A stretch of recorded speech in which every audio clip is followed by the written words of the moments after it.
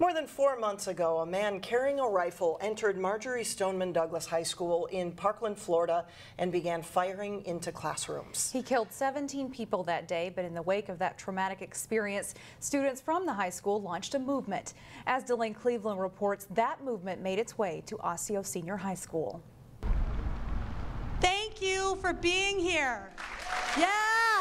Change doesn't come easily, especially when it comes to issues surrounding guns. They look at the country and they're like, what can I do to change any of this? But students from Marjory Stoneman Douglas High School in Parkland, Florida are on a nationwide tour hoping to defy the odds. The goal of this tour is to register as many people as possible, to educate as many people as possible, and to get people motivated to vote. Sunday night, the Parkland students made their way to Osseo Senior High for a town hall meeting, where a packed auditorium listened to them and other local students. Gun violence cannot be my reality.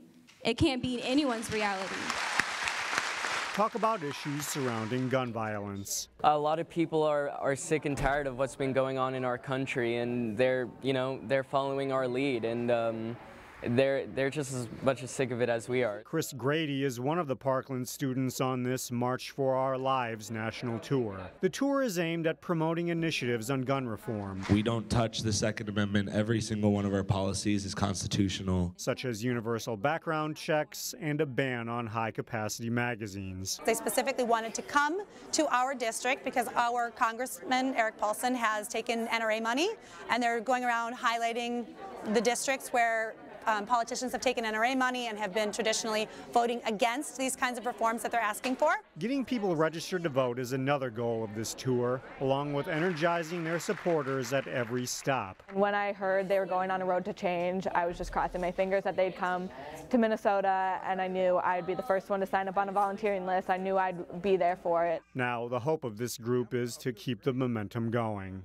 This is democracy at work. I mean, this is what our country is about. In Osseo, Delane Cleveland, CCX News.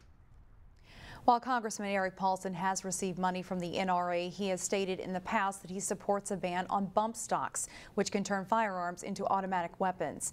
And he has expressed support for laws that allow police to seize guns from people deemed by a judge to be dangerous.